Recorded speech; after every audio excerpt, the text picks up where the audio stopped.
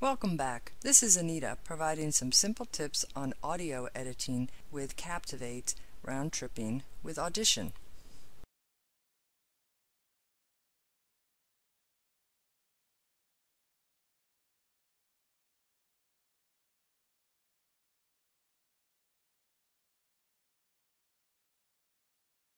Now that your Audition window is open, highlight a small section that doesn't have waves. To capture the noise print, you can select Ctrl-P on your keyboard or select Effects on the menu. Then select Noise Reduction and select Capture Noise Print. Now you will need to highlight the entire wave. Press Ctrl-A on your keyboard. Select Effects on the menu item. Select Noise Reduction. This time select Noise Reduction Process.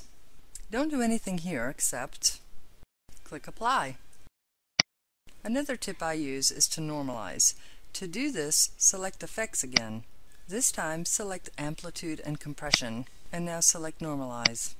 The Normalize window pops open, and you can change your normalize. Some people normalize at 100%. I normalize at 20%. You can type whatever you want in and play around with it, see what you like.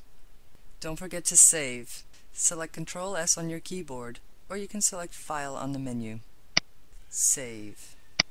When you return to your Captivate project, you don't have to do anything else.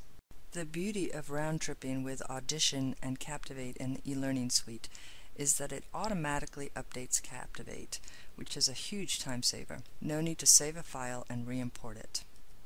You have completed this lesson. I hope it helped. Feel free to provide feedback, suggestions, comments, or constructive criticism on any one of the links on this slide.